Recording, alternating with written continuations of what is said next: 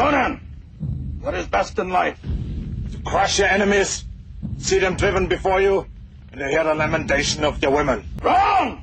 The correct answer is open source software and freeware. I genuinely love this stuff. I mean, I could spend quite a bit of money on Microsoft Office, or I could download OpenOffice.org, which is almost as good, platform independent, and completely free. Of course, this doesn't always work, and you often get what you pay for. But by and large, open source is what makes the PC rock. So why do I tell you this? Well, this is YouTube, a place to post videos, and I expect many people who post videos would like to do more with them than Windows Movie Maker allows. But programs like Adobe Premiere, Sony Vegas, or even Pinnacle Studio cost money. You could just download the trial versions, I suppose, and what happens after that is anyone's guess. But that's a digression. There are many free video editors out there, but from what I've seen, most are either not much better than Windows Movie Maker, or else they're for Linux, and most people with Windows can't be bothered to dual boot Windows and Linux. A bit of digging, and I came across a program called Wax from Debug Mode. It's very feature rich, it's completely free, and it's able to do pretty much all the fun things I like doing with video clips. So, here is a quick tutorial that mixes the basics of Wax usage and some of the fun things we can do with video clip manipulation. Right, so the first thing we're going to want to do is open up Wax. So a quick little double click, and there we are. Nice and quick, just the way I like it. Now, this is not the most cluttered or complicated user interface you're ever going to come across. I mean, it's fairly self-explanatory, but I'll go over it all just for the sake of completeness. This is your video preview window, and it's where you'll find your video playing controls. So play, pause, stop, 1 frame back, 1 frame forward, return to start, loop.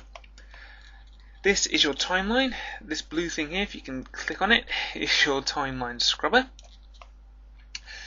This is your track listings, and we'll have a lot of fun with that a bit later on.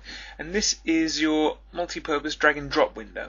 This is basically where everything you could possibly want to put onto this timeline will be stored. There are several tabs along the bottom, most of which are beyond the remit of this tutorial, but we'll explore them all anyway, just for the sake, as I say, of completeness. So, by default, we are in Media Pool, and as that name rather suggests, this is where all your video files and audio files and image files and so forth will be stored and displayed for putting onto the timeline. Next along is Video Plugins, which contains various plugins to manipulate in some way, shape or form the video clips or whatever on the timeline. Plugin Presets, once it loads up, is a fairly decent collection of various, effects that you might want to implement or inflict upon your oh, that's nice, on your video. Transition presets, well, this is a very decent selection of possible video transitions. We have a selection of DirectX plugins and DirectX transitions.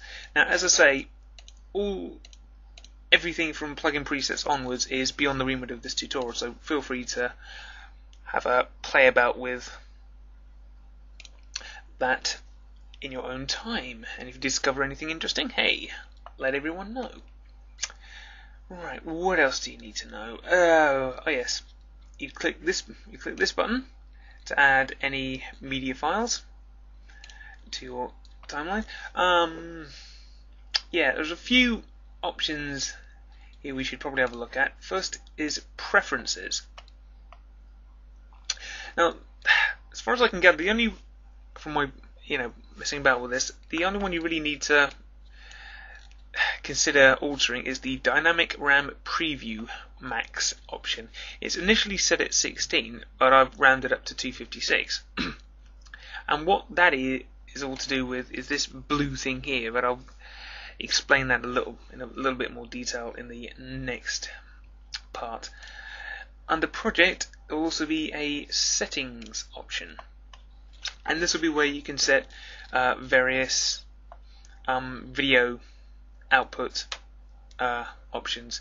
So video size, the frame rate, what the file name is going to be, whether it's video and audio, separate video and audio combined, only video, only audio, what the compression agent is going to be, and so forth. I think that just about covers the interface. So next up, to actually make a video.